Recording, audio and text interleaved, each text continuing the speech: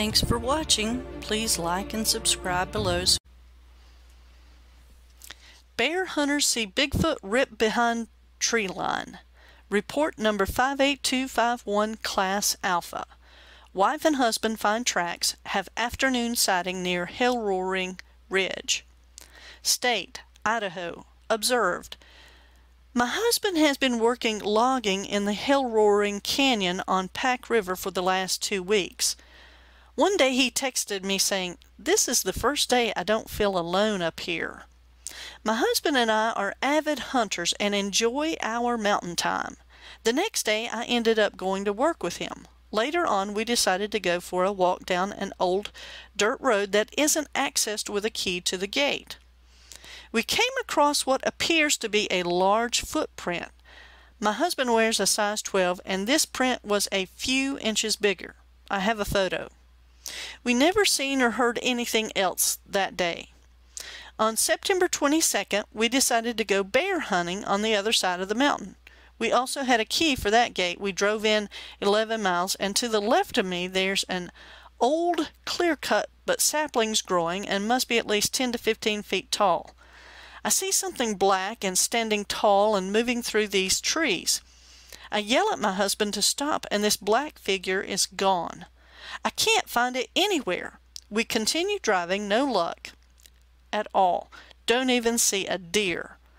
We decide to turn around and go back in the same exact spot, which is now on my husband's side. He slams on the brakes and says, "What the hell is that? Give me the gun." I hand the gun and lean over him to see what he's looking at. It's a tall black figure with a head, no ears, very wide shoulders, and couldn't see the bottom part. There was a tree in the way. He stares back and takes a step to the left, behind a tree. All this happened within 40 seconds or so. He vanishes again. At this point, I have tears in my eyes and scared to death. My husband was sick to his stomach, almost to the point of being sick. We were both so confused on what just happened.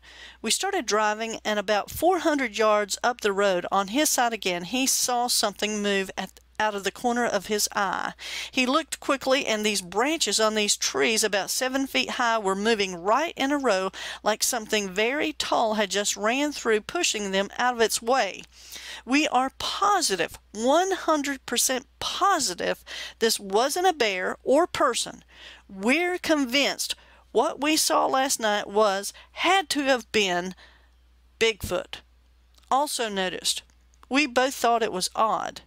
We didn't see anything out, and the wildlife tracks we did see were running. It could have been from us, or they could have been running from something else. That we'll never know. Other witnesses, just myself and husband. Other stories, we have 2 tracks, one from this year and one from a year ago in this same area.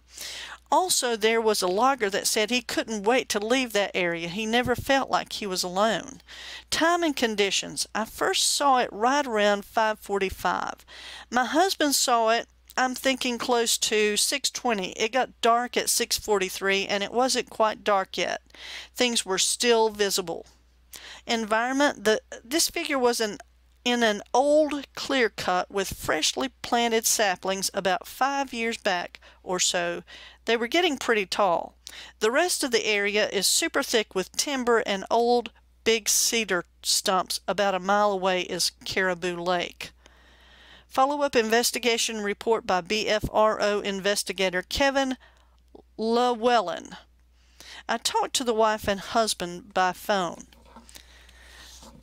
The tracks and sighting were behind locked gates. In October of 2016, they found a track about 16 inches long and 6 to 7 inches wide, but was somewhat washed out. In September 2017, they found a similar track with 5 toes, no claws, that was 2+ inches deep in drying mud.